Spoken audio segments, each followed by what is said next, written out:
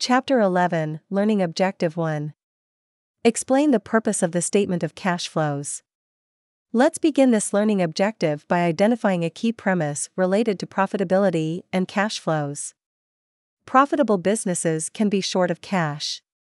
This can be caused by any number of reasons, such as large amounts of inventory or accounts receivable. The point is that without cash, a company cannot succeed. The purpose of the Statement of Cash Flows, or SCF, is to identify the sources, inflows, and uses, outflows, of cash during an accounting period. These inflows and outflows are grouped into operating, investing, and financing activities. The sum of these three groups explains the difference between the opening and closing cash balance for the accounting period. Management can use cash flow information to make decisions. For example, can the company afford to buy equipment or expand its operations?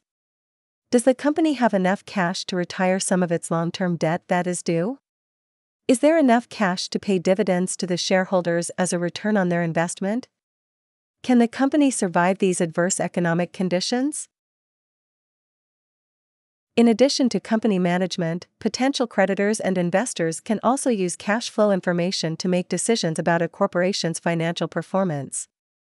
Reported cash flows can sometimes be an indicator of future cash flows, though there are some risks, since the data is strictly historical, not prospective.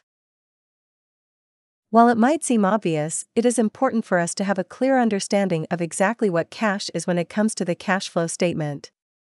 As it turns out, cash is comprised of not only cash in the traditional sense, but also cash equivalents. Management judgment is required when identifying cash equivalents, and this basis is to be disclosed in the SCF or notes. Generally speaking, cash and cash equivalents represent the sum of the assets that are not subject to significant risk, and can be quickly converted into known amounts of cash. Thus, cash and cash equivalents can include cash on hand and on deposit in financial institutions as well as petty cash.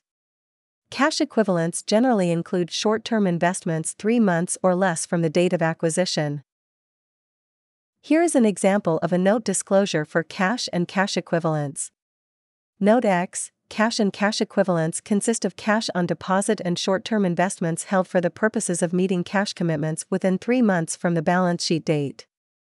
Cash and cash equivalents consist of the following amounts for the years ended 2023, 2024, and 2025. Here is an example of a balance sheet at December 31, 2023 for Wellbom Services Limited.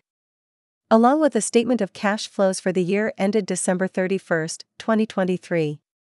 The cash flow shows net cash used in operating activities of $26,200, net cash used by investing activities of $25,000, and net cash received by financing activities of $110,000, for a net increase in cash of $58,800. When added to the cash balance at the beginning of the year on January 1 of $76,000, the ending cash balance at the end of the year, December 31, is $135,000. It is very important to note that the cash balance on the balance sheet must equal the ending cash balance on the statement of cash flows.